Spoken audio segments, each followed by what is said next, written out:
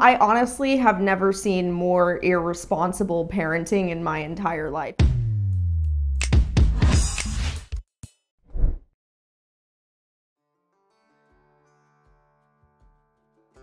Hey bitch, and welcome back to another video of me talking about people I hate. What? Who the fuck is that? Interrupting my video, thank you very much. So, since my last video, a lot of people have been sending me so many videos of horse attacks, wanting me to analyze the horse attacks, why the horse is attacked, just really going over horse behavior more, especially aggressive horse behavior, because I feel like a lot of it is misconstrued, misunderstood. A lot of people really like to villainize horses. And this is a huge problem within the industry, because this is one of the reasons why you hear terms like dangerous horse or bad horse or naughty horse or even marish. Marish is such a terrible thing on so many levels. I cringe so hard whenever I hear people say terms like, oh, your horse is being marish or my horse is marish, when the horse is actually in pain and exhibiting signs of pain. But whenever it's a female horse, no one cares.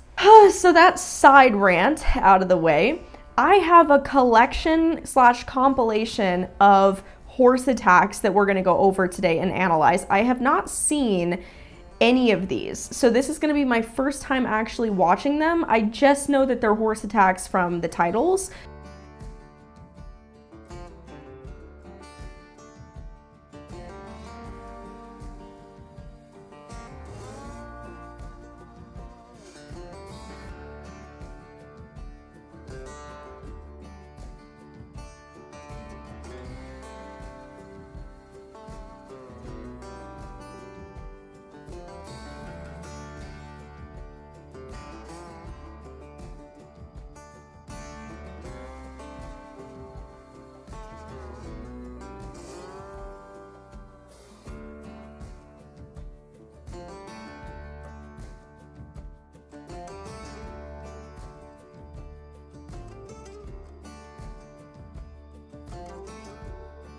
Wow.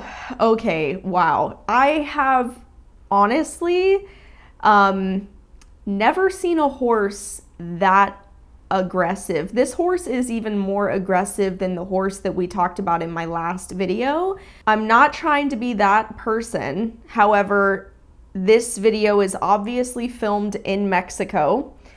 And as we know, the main style of Mexican riding is charro riding.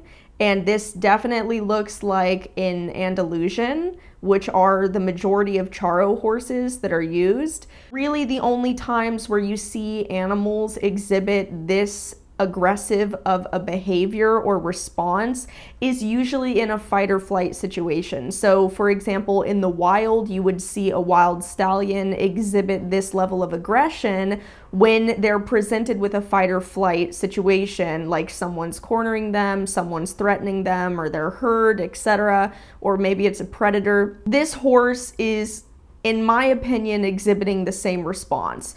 He might be a domestic horse, but this horse very clearly was either abused or being cornered or treated in some way where the horse found the owner threatening.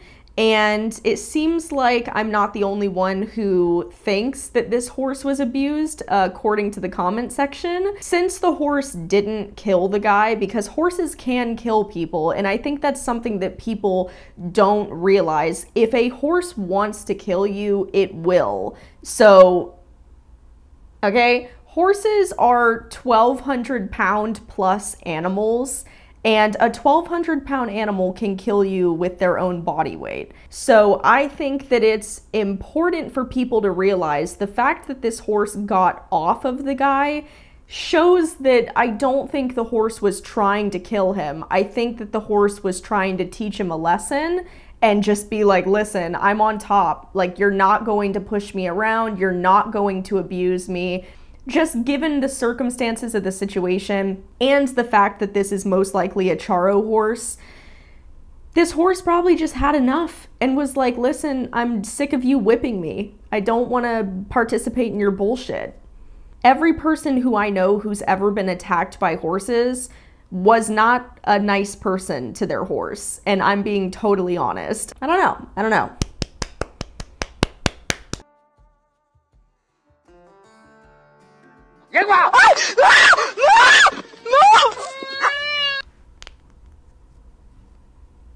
I honestly have never seen more irresponsible parenting in my entire life. I think I've seen that video before.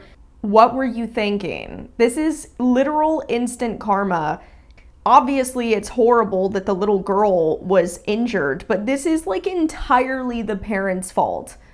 Why, first of all, would you let a child walk unaccompanied up to a massive horse, especially a mare with a baby? This is a mom with her foal who clearly doesn't want to be bothered and showed multiple signs of that. These parents thought it was cute to just like let their daughter walk up to a massive horse that's protecting its baby.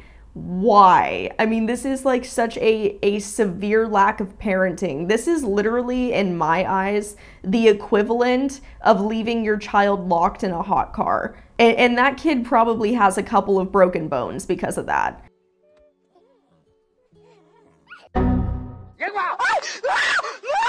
If this was my horse and some random ass parents let their child walk up to my horse unaccompanied without asking me, I would be livid. I would be absolutely livid. These horses don't belong to these people, and that's very obvious. So why are you going up to other people's animals? Why are you putting your daughter at risk? The whole situation is just crazy, and these parents should honestly get the award for the worst parents in the history of parents, because holy shit. Horses are not just these super friendly, cuddly animals like what people think. Sometimes horses don't want to be around you, and you just need to accept that. Like, animals have boundaries just like humans do. Respect their boundaries, okay? I swear to God, sometimes I really think about if 99% of the humans that do stupid shit like this were alive 200 or 300 years ago, they would have died. I mean, people who are this dumb just don't last that long in the real world.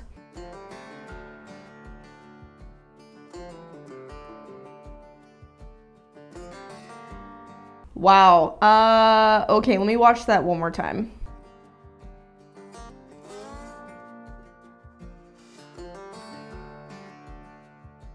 Okay. So many questions, okay? I have so many questions. First of all, why the hell is your aisle so small? Why? I don't understand why the walkway is like a foot across. It's like a foot wide. Why is the walkway so damn small? I don't understand that. The horse can't even turn around. He could barely turn around. He's like squished. Stop stalling horses, please. Stalling your horses is so bad for them. It causes so many behavioral issues, so many health issues. It's just not good for horses. And people who stall their horses are projecting their own wants and feelings and emotions onto their animal, pretending like stalling is the right thing to do. It's not. Horses require space, herds, grazing, exercise. Horses require being out in the open and just being able to run and graze and have a herd dynamic. That's what's the best for them. It's healthiest. It's going to keep them in the best shape mentally and physically. So no, I don't believe in stalling horses. And if you are in a situation where you have to stall your horse, like for example, when I lived in Southern California, there was no such thing as pasture board. Therefore, whenever I lived there, Link was in the biggest area that I could possibly get for him, which was a stall with a massive run. And he also had daily turnout into a big, massive like turnout area for as much as possible. So if you can't put your horse in a full-time pasture or big paddock like what Link has now, you need to be giving your horse the most space possible, the most turnout possible, the most exercise possible. Otherwise, you are being a very negligent and neglectful horse owner, and you are not providing the horse with the adequate life that they need. And I'm sorry, I know that sounds harsh, but it's honestly true. Typically, when you see horses in stalls that are behaving in this way, it's usually because they are frustrated and they're locked up in a stall. It's very rare that you see horses that are out in pasture or paddocks lunging at people like this or chasing people. It usually only occurs with horses that are locked up in stalls, that are frustrated, that don't get enough exercise. They develop behavioral problems as a result of that. So I honestly think that this horse probably is doing this because he's frustrated. Maybe he doesn't like the other horse that was walking by. I don't know. Maybe he doesn't like the girl for a particular reason. Horses do have good memories. So sometimes when horses don't like people because they've been treated in a really shitty way, they will eventually lash out at you. However, I think the most likely scenario here is this horse has behavioral issues because he's locked up in a stall and he's frustrated. And he just so happened to take his anger out on that girl as he was walking, or as she was walking by his stall. Most people who regularly work at barns forget that they need to be paying attention to their surroundings. When you're working with 1,200-pound animals, you can't just be walking around the barn all nonchalant, not really caring about what's happening or paying attention. Or even I see people listening to music with their earbuds and shit, just like totally unaware of their surroundings.